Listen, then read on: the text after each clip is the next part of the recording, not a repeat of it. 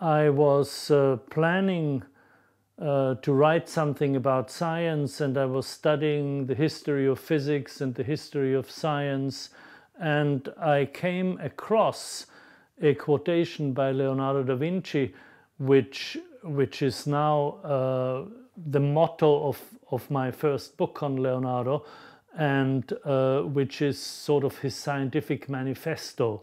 He says, "I will first do some experiments before going any further to see how phenomena behave and to deduce their behavior from the experiments. And this is how all the speculators about natural phenomena should proceed." So he defines his empirical method. And when I saw this in the early 1970s, I thought immediately that this is really what we now call the scientific method. And Leonardo, should really be called the first scientist.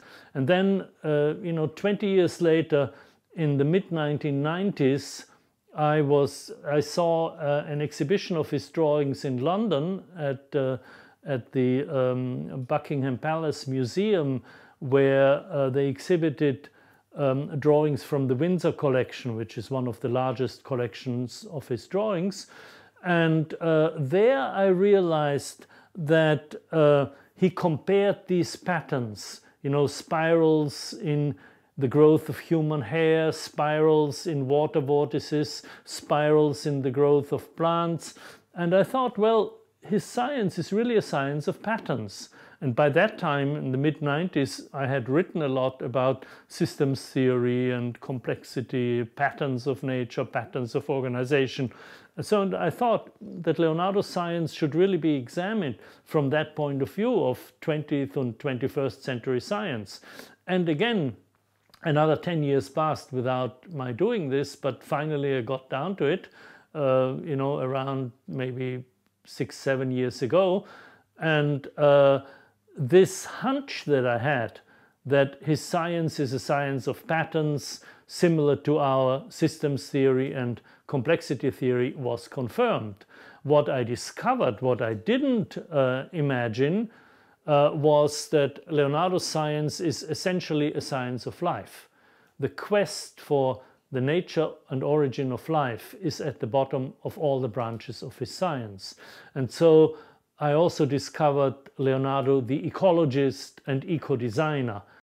In Leonardo's time, when he was a young apprentice in Florence, science as we understand it now did not exist. Science in the sense of a body of knowledge acquired through a certain method, the empirical method. That's really what he created, practically single-handedly, not only to do systematic experiments where he varied the various variables of the experiment systematically, but also to construct theoretical models, to have simplified situations, modeling more complex situations. So all of that, which is now an essential part of the modern scientific method, is something that Leonardo originated. And so this, of course, then was created again 200 years later, 100 years later by Galileo, and then 200 years later by Newton. And then there was Francis Bacon, the whole era of the scientific revolution. So in terms of method, Leonardo did the same as the great scientists who came after him, in the scientific revolution. But the content of his science is very different. The content is not mechanistic. It's a science of organic forms, a science of nature's shapes and transformations.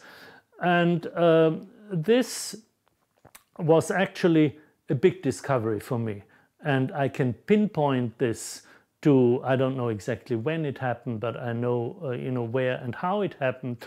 When I studied Leonardo's manuscripts, I came across a passage where he talks about painting. And he says that painting for him is both an art and a science.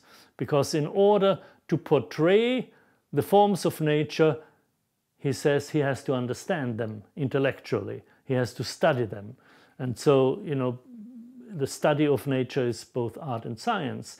And he wrote, painting embraces in itself all the forms of nature. And that to me was the key. I thought now I had found the key, that Leonardo's science is a science of the forms of nature. And then later on I realized that when he says the forms of nature, he means living forms principally. He means the forms of the living earth, the forms of plants, the forms of the animal body in motion, all of which he studied.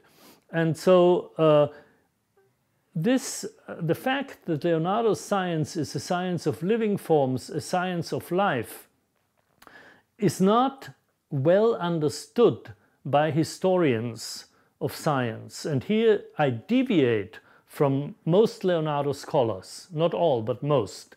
And the reason why this is a very subtle point is that we all know that Leonardo was a mechanical genius. Leonardo invented hundreds of machines and mechanical devices. He was a brilliant mechanical engineer, and during his life he was more famous, or as famous as a mechanical engineer as he was as a painter. And so today there are still many exhibitions where you can see wooden models of his machines. So everybody knows that Leonardo is a brilliant mechanical engineer, but his view of the world was not mechanistic. And that's a very subtle point. He knew that mechanics had its part to play.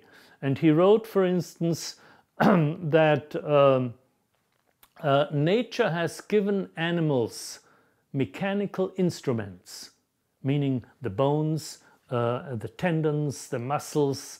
Those are nature's mechanical instruments. And he says, without those, animals could not move. And in order to study the bones and tendons and muscles and nerves, he had to study mechanics. So he studied mechanics, and he said the most noble role of the mechanical sciences is to be able to portray the movements of animals. So he saw mechanics in service of the science of life. And of course, in subsequent centuries, we had exactly the opposite. The science of life was subsumed under mechanics, and we had a mechanistic view of the human organism, a mechanistic view of nature, created by Descartes and Newton.